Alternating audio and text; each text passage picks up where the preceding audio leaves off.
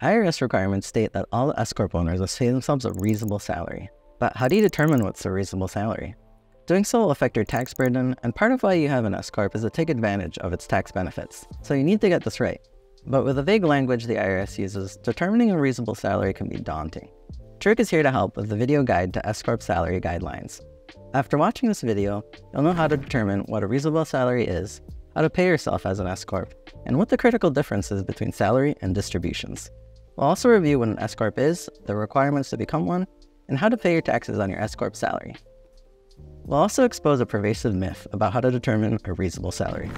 But before we get into all this great info, please take a moment to like and subscribe. Here at Trick, we provide useful information and free tools that help businesses form and grow. So, what exactly is an S-corp? An S-corporation, or S-corp, is a tax designation that can be elected by a limited liability company, otherwise known as LLCs, or corporations. In order to elect to be taxed as an S-corp, you must first make sure you are a domestic corporation, or LLC, and have no greater than 100 shareholders, if a corporation. Also, shareholders must be U.S. citizens, legal residents of the United States, and all shareholders must be private individuals. Getting paid as an S-corp owner. With an S-corp, members and owners are considered employees. As a result, they're paid a salary. But here's where it gets interesting. They can also receive distributions from the company. Let's look at the differences. Salary is the money you pay yourself through the S-corp. This is considered a wage and is subject to employment and income tax. Distributions are profits and losses that pass through the S-corp to the individual members.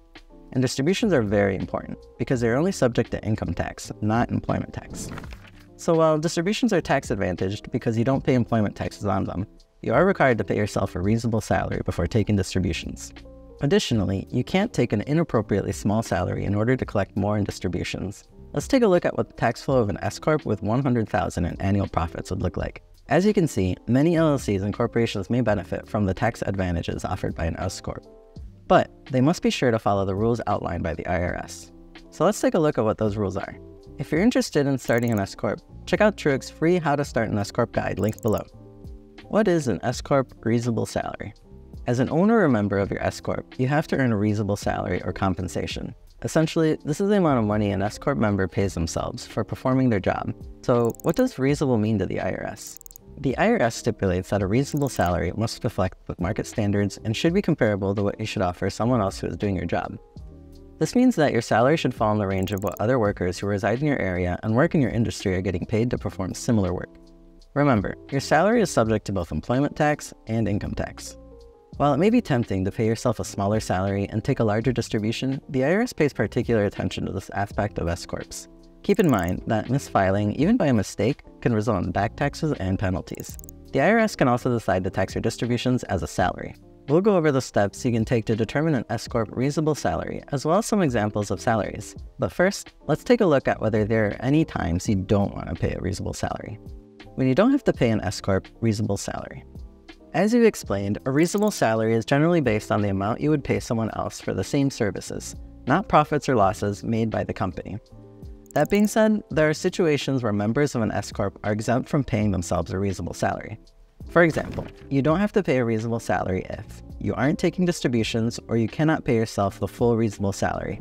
For example, if your net profit is lower than the amount of your reasonable compensation, then you can choose not to take a distribution and just receive wages until your reasonable salary is met. Finally, you could choose to take neither a distribution nor a reasonable salary. Bear in mind though, that if you wish to take distributions in the future, you will have to pay yourself a reasonable salary for the years you opted out for taking the one before you can receive distributions. So how do you determine a reasonable salary? The IRS guidelines can be vague, but we've pulled together a list of several factors you can use to determine a reasonable salary. Here's what you'll want to consider. First, the responsibilities and duties that are being performed. Next, the training and education of the person performing them. After all, someone with more experience and a specialized degree typically will be paid more. Also, consider the amount of time you or other owners have been with the company. Keep in mind your dividend history. Also look at comparable salaries for businesses, especially ones in your industry and geographical area. Consider whether you or other members will be part or full-time employees. Factor in the location of your business. The cost of living varies from city to city, What's considered a reasonable salary in a small town with a low cost of living might be quite different from what that same role plays in the high-end neighborhood of a major city.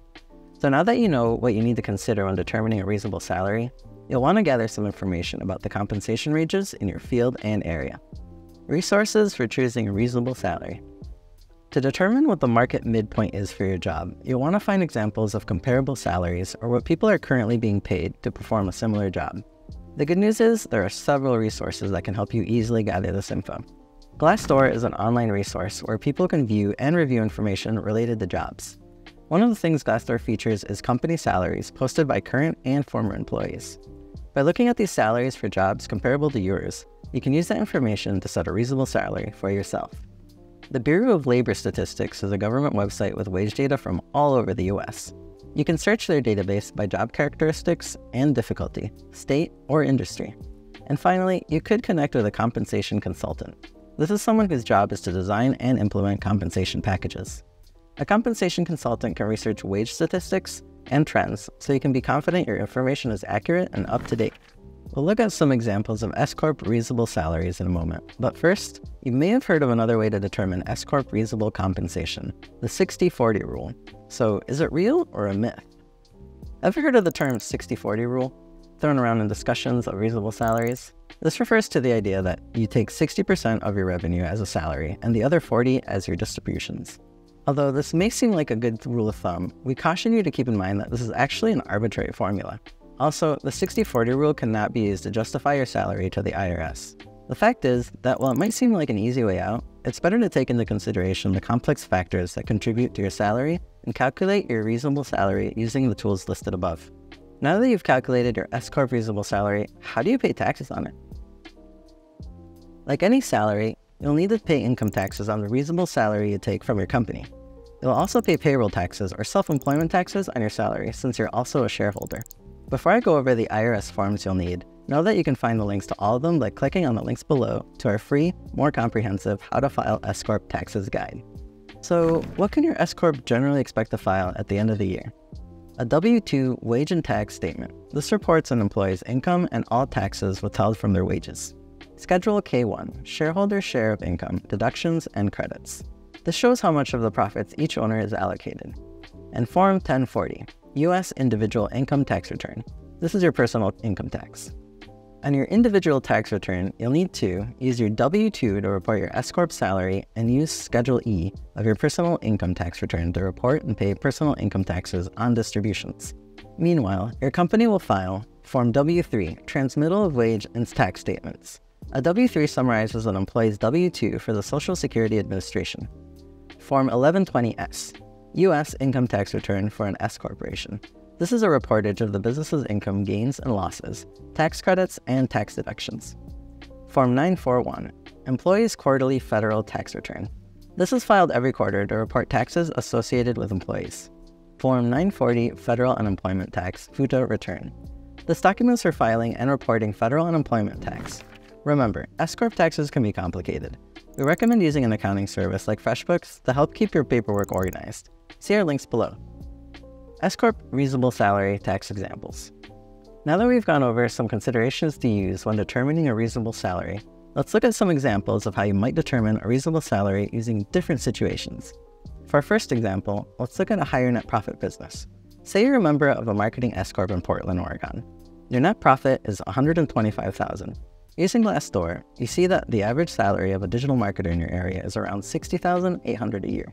In this scenario, you decide to pay yourself $65,000 for your wages and take a distribution of around $60,000. Now let's consider a lower net profit business. Say you're an owner of a programming S-corp in Los Angeles, California. Your net profit is $70,000 a year before your salary. Glassdoor tells you that the average salary of a programmer in Los Angeles is $76,150 a year. Since net profits can't meet your reasonable salary, you choose to take out $71,000 for your salary and $0 in distributions. While this would not meet your reasonable salary requirements, you won't be fined because you're not taking a distribution. Of course, you could also opt to leave all the money in your business and not compensate yourself, but you would need to make up for this retroactively by paying yourself in the future. Is an S-corp right for me? If you haven't elected S-corp status already, you might be wondering if an S-corp is right for you. Here are some important facts to consider. Electing an S-corp tax designation can provide tax advantages and tax savings for an LLC or corporation whose net income is high enough to pay its members a reasonable salary. S-corps do require you to file additional forms at the end of the year and are subject to increased scrutiny from the IRS, so diligence is a must when electing to become an S-corp. This is why many S-corps choose to hire professional accountants. S-corps are a great choice if your business makes enough to cover your reasonable salaries and have profits left over. Since these profits can be taken as distributions, you will lower your overall tax burden. Still considering starting an S-corp? We recommend speaking with an accountant to learn more. Click on the link below to schedule a free consultation through 1-800-ACCOUNTANT. Thanks for watching. Please take a moment to like and subscribe so you can see more content like this. Truitt provides useful information and free tools to help your business get started and grow. Don't forget to click on the links below for more free resources. See you next time.